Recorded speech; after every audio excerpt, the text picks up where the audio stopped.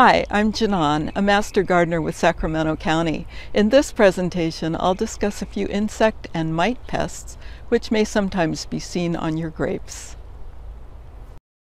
Grape leafhoppers, vinegar flies, and erineum mites are frequent visitors to grapevines grown around Sacramento. We are also on the lookout for vine mealybugs and brown marmorated stink bugs.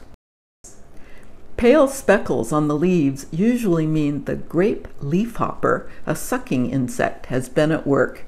Its young feed on the underside of grape leaves. The actual size of the adult is only 1/8 of an inch. The nymphs are barely visible, and they move quickly if disturbed. On the leaf's underside, you may also see tiny dried white skins from leafhopper molts, as well as brown specks. The vinegar fly, or common fruit fly, lays eggs in split grape berries from which tiny maggots hatch to feed on the fruit. This allows bacteria and yeast to enter and cause bunch rots. Killing the adult flies does not control the problem. Because uncontrolled powdery mildew causes berries to split, good control of powdery mildew may help.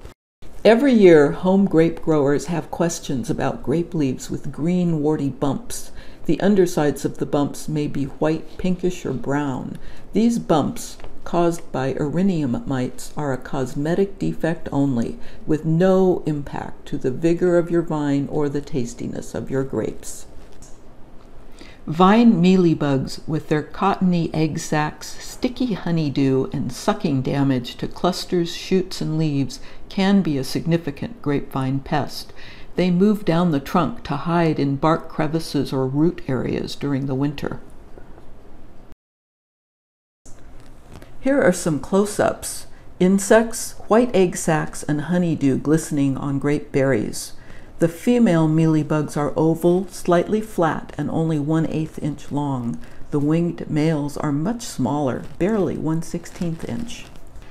If you see the mealybug on grapes, collect some larger females in a jar of alcohol or sealed plastic bag to go to the local county agriculture commissioner.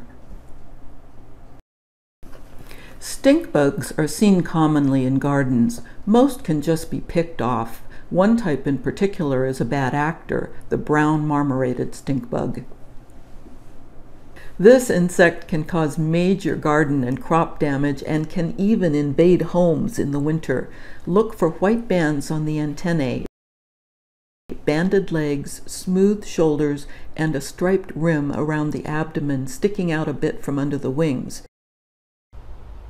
Now you're better prepared to inspect your grapevines for pests. Monitoring and early control will lead to healthier vines and a bountiful harvest.